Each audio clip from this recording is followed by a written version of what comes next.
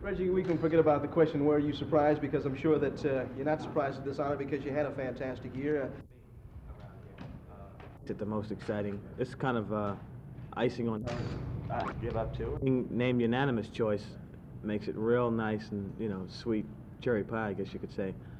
But most exciting moment of the year for me was when I was named the most valuable player in the World Series, because I wasn't expecting it at all. Sometimes it's bothersome being recognized so much, but I don't go. They're real exciting, but they're a little more meaningful than they are exciting. This area is great for me. I've other ideas earlier in the season as far in the past and in reference to money. Although I've always felt, or he has always given me the implication and has implied the fact that if you do prove yourself, if you pay your dues, there comes a time when you are warranted a six-figure salary. And Where is Bergman, by the way? You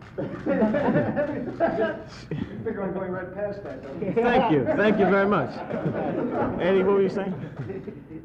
Ball player, but feels he can still be much better. This is Larry Worrell, Oakland, California. Dick kind of, you know, kept his